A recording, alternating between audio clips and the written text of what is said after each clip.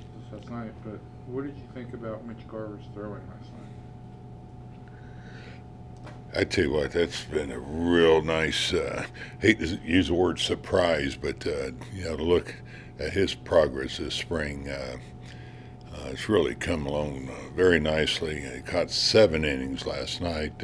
Made a good throw there. Told Bobby Wilson his arm's really feeling good, and so that's good news for us and good news for him.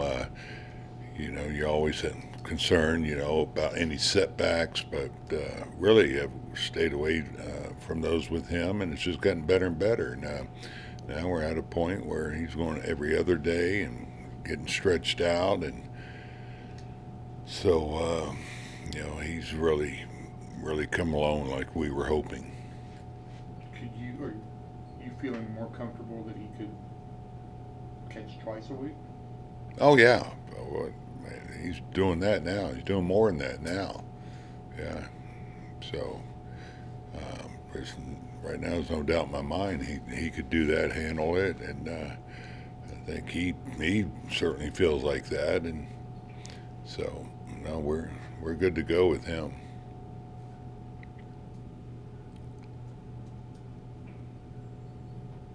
That throw yesterday was well to the first base side of second, and here in recent years, we've seen a lot more of that from catchers throwing off the bag, where in the past everybody was kind of trying to throw to the bag, and for us, we would call a throw to the bag a good throw. That was a great throw. Seems to me like now throwing the ball 4 to 5 feet away from the bag toward the runner is the better throw. Yeah. Is that? Yeah, I think you see why, or you saw why last night. Right. Any kind of tag on him. Well, you're going to tag him before he gets to the bag. Sometimes I don't think a lot of those are intentional. It's a natural place where it normally goes. Because you may open up a little bit, whatever. But a lot of it is intentional now because that's where you want it, on that side of the bag, and so really. He can answer that better than me. But it was, a perfect throw. I don't know if it was on the bag, if he would have been out, to be honest. So, are you going to come up with an excuse not to go tomorrow and show the Angels manager the same disrespect? Yeah, I got on him already. How exactly did you get on him? I saw him at a dinner. There's about 9 of us at the dinner, so I ribbed him pretty good about it. He took it well. Yeah, but no, I'm going tomorrow. In fact, we're going to work out there. We're getting a field, so Nev got us field as long as we want tomorrow morning. So some of the guys will be here working out, but a lot of them will just go right there and work out. What's your best Nev story? Well, I got a mic in front of me right now. That's stopping the best Nev story. What's your best publishable Nev story?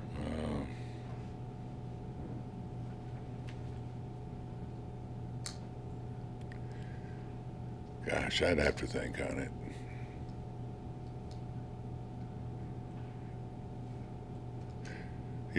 Probably his last game that I had him.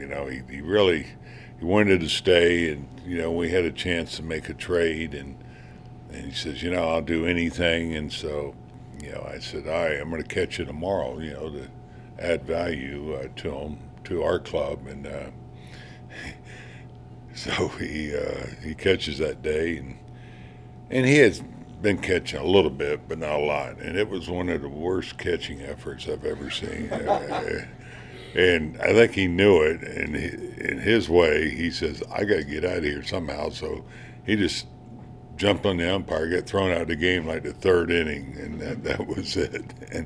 And I said, he's pretty smart. He knew it wasn't going too well back there. He says, I'm just making things worse for me. So he gets thrown out of the game, and I think a day or two later he was traded. Coach, the crackdown on substances, if I'm not mistaken, the checks came about after you left Right. the Giants. Right. So I saw that they're doubling down on that, or going to put even more emphasis. What are your thoughts on all of that stuff and the way they're...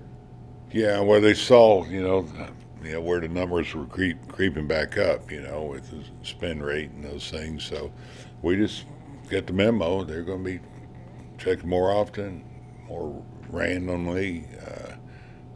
So pitchers, we've told them, and so it's just going to be an adjustment for these pitchers, I guess, knowing that they're going to get checked more frequently and in more places, and no big deal to me. It's what every club is having done to them. So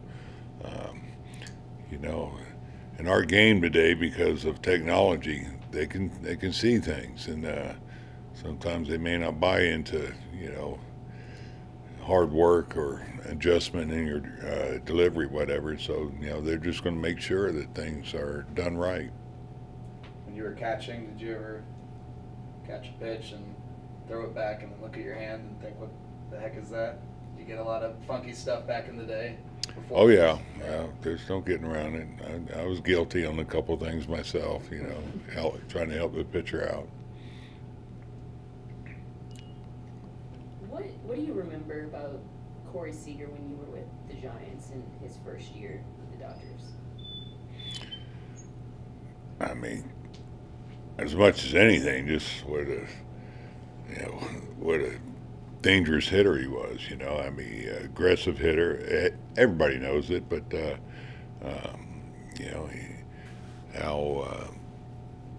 how well he adjusts too. You think, well, you can attack him in different ways, but he has a very good feel of what the pitcher's trying to do to him. But also, he played a very nice short too. Here's a big guy that did a great job at short, but he was just a tough out in that lineup, and he was dangerous, and you hated seeing him up there with men on base.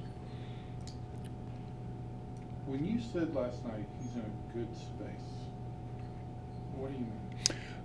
You see his timing, how he's swinging the bat. That's what I mean. With spring training, you're trying to get to where you're ready for the season with your timing, how you're playing, and I think that's where he's at right now. We still have some games to go, but you can see how well he's seeing the ball and swings he's getting off. His play at shortstop. That's why I said that. Right now, he's in a good spot. You're getting a lot of looks at Justin Foscue. What stands out about him? The bat. I mean, you start with the bat. This guy, he comes in, hits a home run the first 2 games, and he's continued to do that. He's swinging the bat well down there. So, we're trying to get, and we told a lot of these guys we try to get them back as much as we can to give them even more experience, more time, and where he's at in his career, he's knocking on the door, and so this is good to get him over here and get him as many at bats as we can to, again, I talk about a lot, get that sense of belonging that you can play here, hit here, and he certainly has that. And he's working on his defense down there in second, and I think he's going to play some first. And but the bat works. I mean, and you know what? He's not a chaser. Here's a guy with power and drives the ball, but he's got pretty good discipline up there too. Bochy, Dolly's has had a lot of success being a free swinger. And I know it's really tough, especially with swing decisions in spring training to read into it, but has that been a point of emphasis? Because I don't have numbers. It would appear to me his chase rate is way below what we've seen the last couple of years, and is it the at-bats and the decisions he's making? Yeah. I couldn't agree more. I didn't know Dolly until I came here this spring, and I saw him chase one slider that, might have been a pitch that he chased a lot, but he's shown very good discipline at the plate, and so I haven't seen it. So this is why I said I like to form my own evaluation until I see these guys. And I've seen a guy that is not what you might read in the report or his evaluation. He has really thrown out good at bats, and I couldn't agree more that you know, his discipline at the plate has really been very good here this spring. So no, that's what's impressed me about him.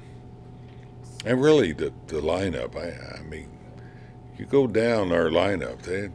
We had good at bats last night. Last night against Clayton. These guys are doing a good job of, you know, getting a good pitch to hit. Speaking of play discipline, Bubba Thompson, I think, took a full count walk last night, which is not something he often does. What are you seeing from him? Yeah, you know, with Bubba, you know, he hasn't gone to his big part of his game yet. Enough, probably. You know, because he can do some things, you know, bunting and little things like that. But that was big for him.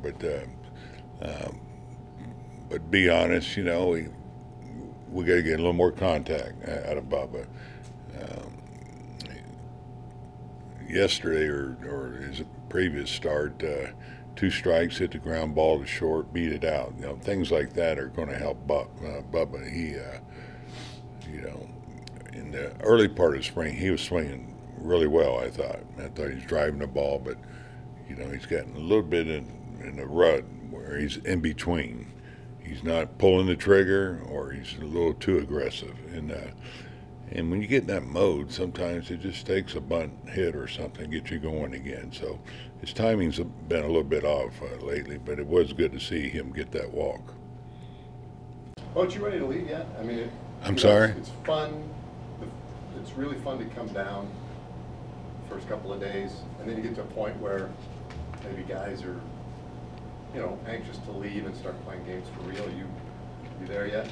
I'm not there yet, to be honest. You know, I still got some things I like to get done before we leave. You know, as a manager, you're thinking of all the boxes you got to check off, and still got, you know, a few things. You know, with 9 games left, we talked about it today in our meeting this morning that we want to get done. You know, and obviously we got to get these guys playing every day, so you'll see the regulars out there the next 3 days, day off. They'll go 3 days in a row again. So, you know, we'll get them in that mode. They won't be going 9, but, you know, just get them used to that. And you know, a couple of fundamentals we got to cover. And so, but to your point, yeah, it's getting close where you know, you're just anxious to get ready to go. And I talked about this earlier in spring training. You know, you start with you're excited to be here, you know, pitchers and catchers, and you can't wait for the position players, and then you can't wait for the games, and once the games start, you can't wait for the season. So it's getting close, but to be honest, I'm not quite there yet. Yesterday was my first day to see a game with the pitch clock. Do you feel like it's kind of now at this point in camp, it's a little bit of old news that guys are adjusting nicely, or? Yeah, I think they've adjusted really nicely, but it's still, you know, some things that we have to know, especially the pitchers. And I say the pitchers, but the hitters too. So, you know, it's not quite second nature, but I think they've adjusted well. We're still getting a couple violations here and there, and you know, they'll go down. You're still going to have them. You know, because sometimes you get so focused you forget to look at the clock. Where do you stand on your pitchers haven't played around with pitch count? They haven't played around with what? Pitch count. Oh, pitch count. I thought you said pitch count. Yeah. No, you play around with pitch count. They play around with pitch count. Yeah, pitch count, yeah. Where do you stand on that? On having them use it? We're actually using it on, you know, on the backfields and stuff. We're getting them used to it. We've adjusted our pitch comms and stuff that we want on them.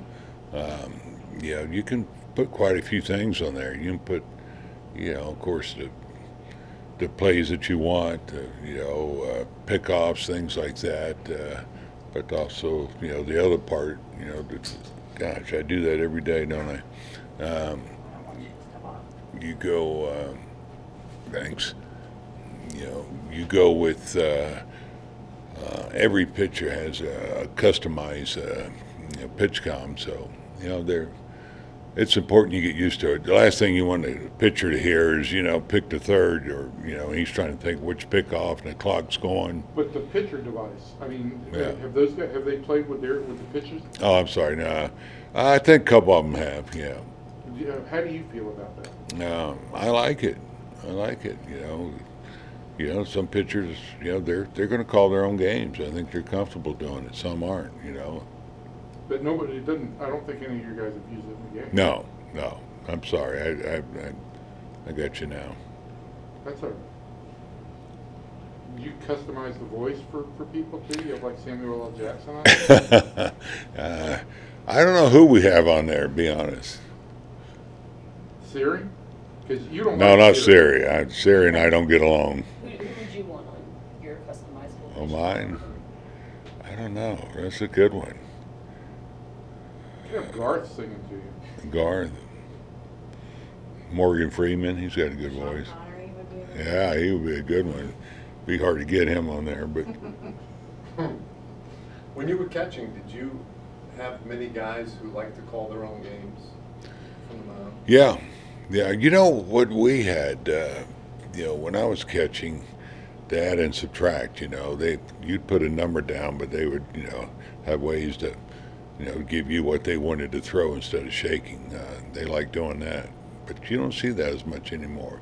You see some staring, and I'm sure some pitchers have their own little things that tells the catcher he wants a different sign.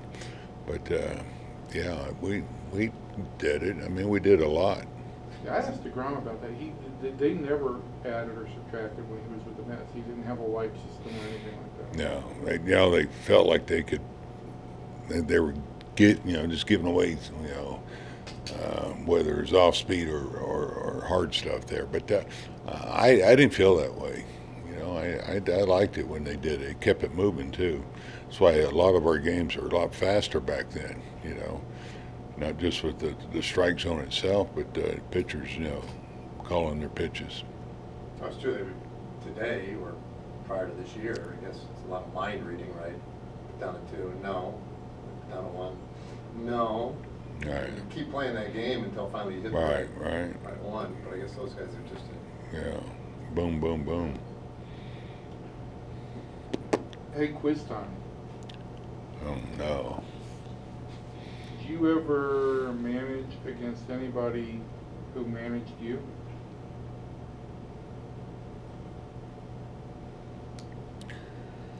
Yeah, Joe Torre. Where did Joe Torre manage? Only in spring training, but I was with the Mets. Anybody? Well, but he wasn't the manager in '82 when you were with the Mets. Bamberger, he was there in '81. Right. So, but I saw Joe. Joe says, I managed Bochy. I said, well, Joe, you sent me down. So that's managing me, okay. I'll think a little bit longer on this.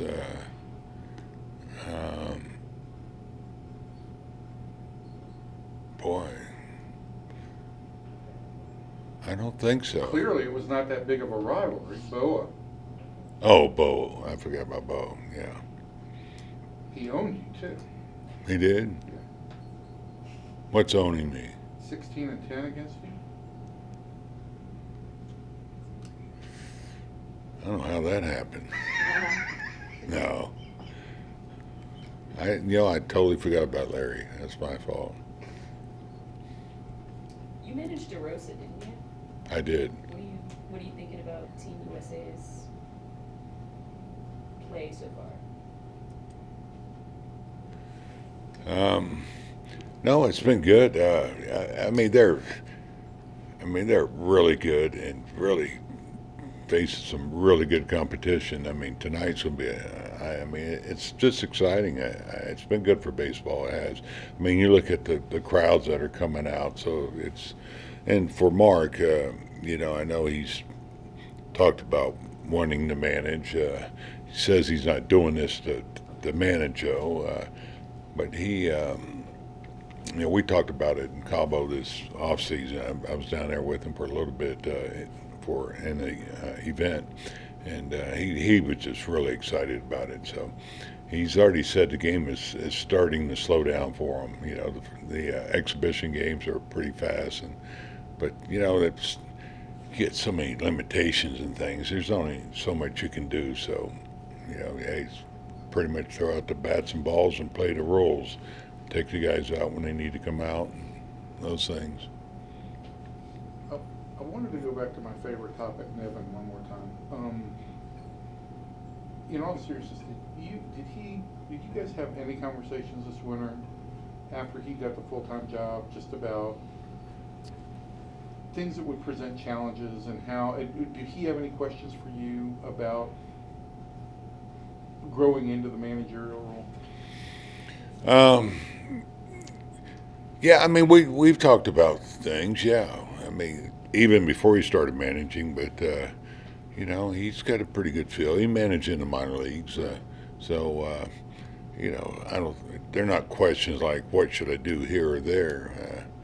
Probably more so on Kotsay's side, but with Nev, I think his experience is, you know, for managing in the minor leagues, that's invaluable, and so it's really benefited him, and he's been coaching a long time. But he knows what he's doing over there. But we have brought up situations. Yeah, we've talked a lot about it. We spent 4 or 5 days together in Jackson this winter, and down in Cabo in the same thing event that DeRosa was in. So we had talks, you know.